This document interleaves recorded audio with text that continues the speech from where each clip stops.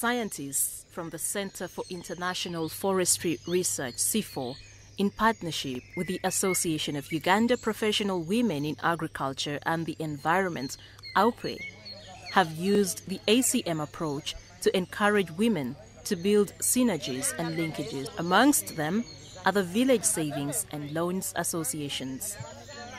These are an easy source of raising capital for women to start alternative sources of income-generating enterprises, particularly commercial tree nursery enterprises, to boost on their incomes. Many of them now grow and own trees both outside and within the community forest reserves. Zinasinga okukwatamu ogw'okuyunga emiti egy'ebibala kubanga jjo olugiyunga ogifunirawo abaguzi. Olunaku ne lukya n'okolako katono n'oyunga emiti gyo nga giwera otunda emiti gyo 100 siringi 10 gye mitwalo 4 nandi kasevingeko emitwalo gyange 10 ate ko save tutuuka okugabanira amagoba giba ginzaalidde ng'ate nawali nkoze emirimu gyange. Nkuba keetonnya ngenda noonye lutusitooko nteeke mu bino obukopo bwonna tugifuule nti business ddala.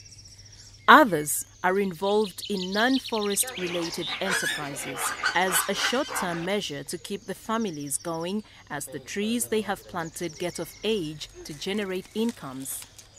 Abamu twagenda okuyingira mu kibiina nga tulimaalimako bwe tutyo nalimayo kasooli ngoona bwe naamutunda nenfunako zensobodde ofunako ntwaleyo okonterekeko n'endala nsigaze nzikozeseza. Ekibiina ekyo tutula buli luvannyuma lwa wiiki 3 oba omwezi mu nkomerero y'omwezi ne tugenda okwewolayo okuterekayo ssente. In all the 6 study areas, ACM has also been able to demystify on the cultural stereotypes. It has, for example, empowered the men to see women as partners in development. And so, although the membership in these village saving schemes is largely women, the men have been very supportive of their wives and daughters to freely manage the revenues they generate from the various enterprises they are involved.